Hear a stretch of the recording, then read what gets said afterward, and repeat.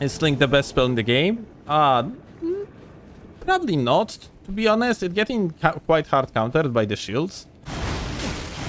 It's the best neutral spell. Like, when you're, for example, like, you know, this is something that a lot of casual gamers do not understand when they are like, you're just spamming it. No.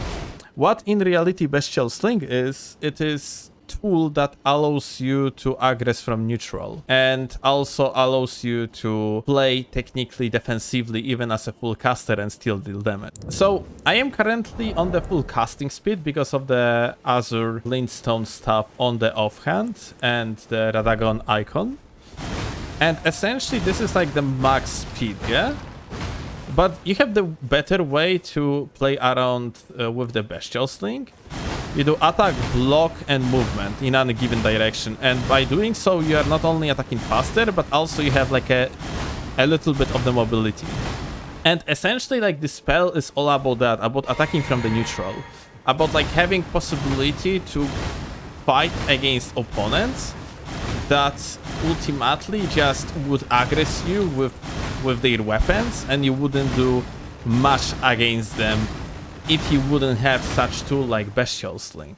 This is the reason why I spam this incantation the most, like some people say. Like, these games are all about repetitive movements. It always was like that.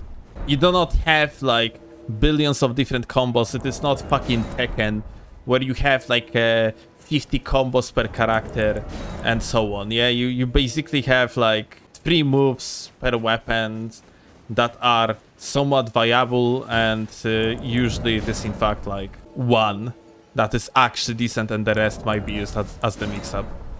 But I digress. Make long story short, it is not the best spell in the game or incantation in the game. It is just simply a tool that allows the pure casters to be actually viable.